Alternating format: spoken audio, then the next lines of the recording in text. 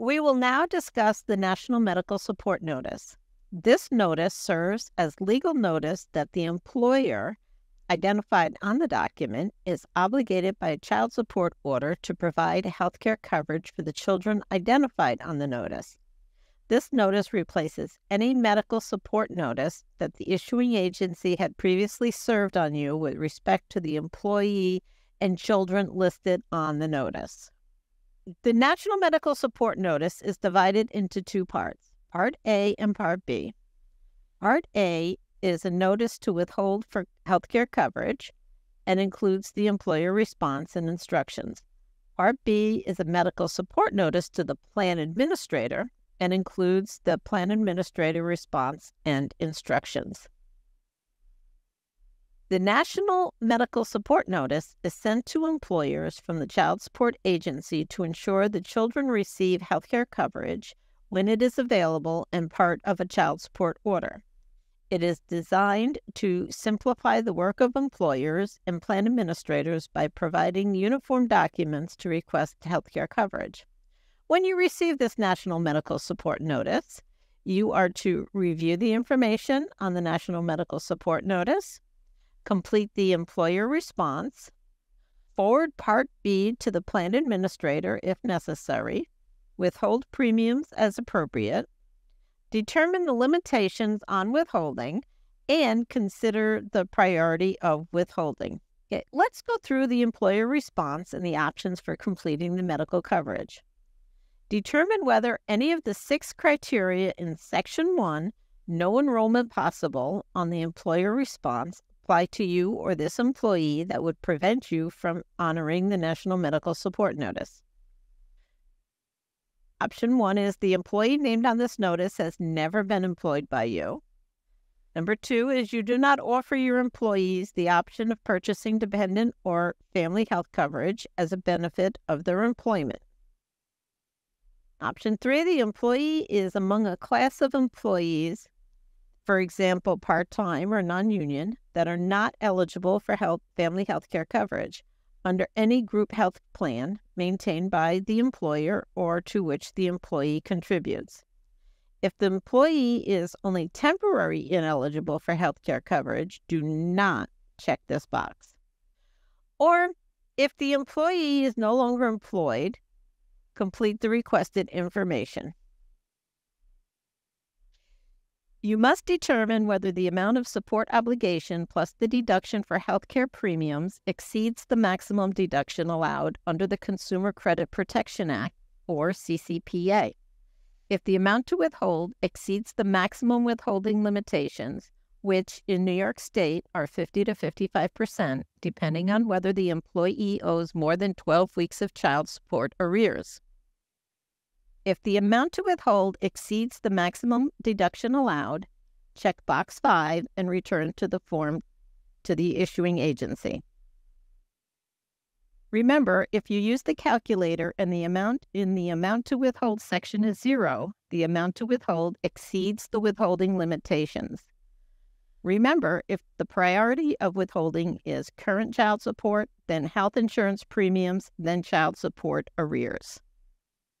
Other reasons: there's a new job, adequate coverage by a third party, or other reasons for no coverage. Check all that apply and return the form to the issuing agency. There are 2 options under Section 2, dependent enrollment not yet available. Option 1 is if enrollment cannot be completed until after a waiting period or other requirement, check and complete box number 7 and send Part B to the plan administrator. The plan administrator must process the enrollment at the end of that period. And the other option is the employee is on an unpaid leave of absence. Section 3, dependent coverage is available. You would check box number 9 and forward the Part B medical support notice to the administrator if the employer provides health care benefits to the employee. You would check box 9 and forward it. Or if the employee has already enrolled the children in healthcare coverage, the employer must forward Part B to the plan administrator for completion and submittal to the issuing agency. Or if the employee's healthcare benefits are administered through another organization, including a labor union, forward Part B of the notice to the labor union or other organization acting as the plan administrator for completion. Finally, complete the Contact for Questions section. Are there any questions on Part A of the National Medical Support Notice? Part B of the National Medical Support Notice has been forwarded from the employer to you as the plan administrator of a group health plan maintained by the employer, or a group health plan to which the employer contributes, in which the employee is enrolled or is eligible for enrollment. If the plan requires that the employee be enrolled in order for the children to be enrolled, and the employee is not currently enrolled, you must enroll both the employee and the children, regardless of whether the employee has applied for enrollment in the plan. All enrollments are to be made without regard to open season restrictions. The plan administrator enrolls the child in a health care plan and notifies the employer of premium cost, notifies the employee that custodial parent of the child's enrollment, and notifies the child support agency of the child's enrollment.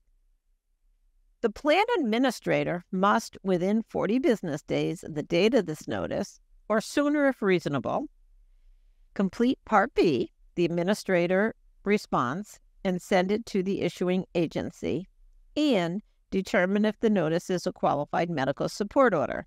If so, complete responses 2 or 3 and 4 if applicable. You would check response 2 if the employee and alternate recipients, the children, are enrolled in the following family coverage. The children are currently enrolled in the plan as a dependent of the participant.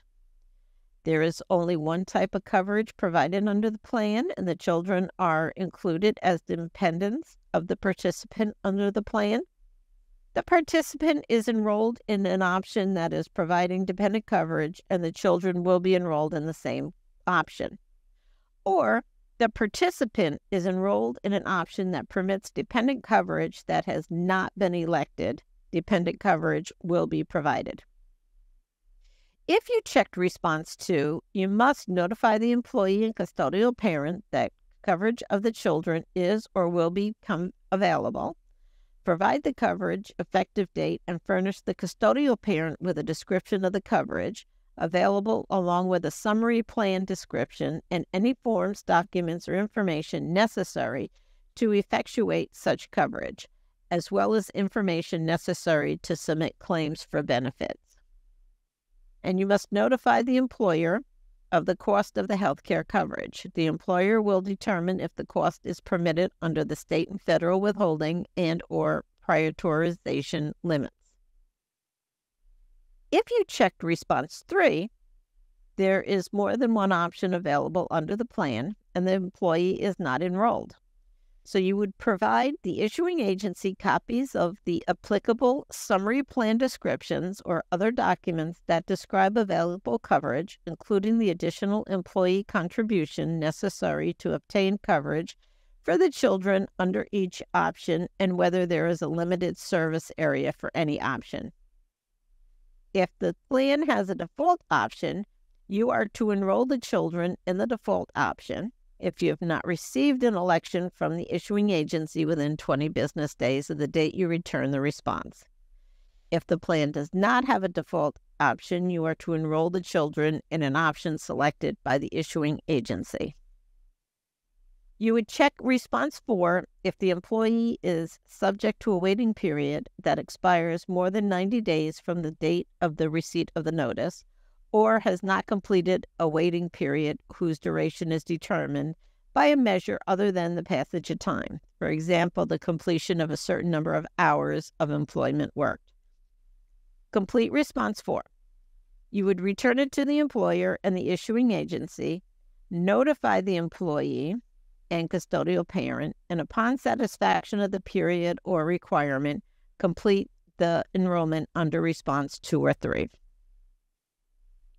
If within 40 business days of the date of the notice, or sooner if reasonable, you determine that this notice does not constitute a qualified medical child support order, you must complete the response 5 and send it to the issuing agency and inform the employee, custodial parent, and children of the specific reasons for your determination. And at the bottom of the plan administrator response, fill in the name, title, phone number, date, and address of the plan administrator.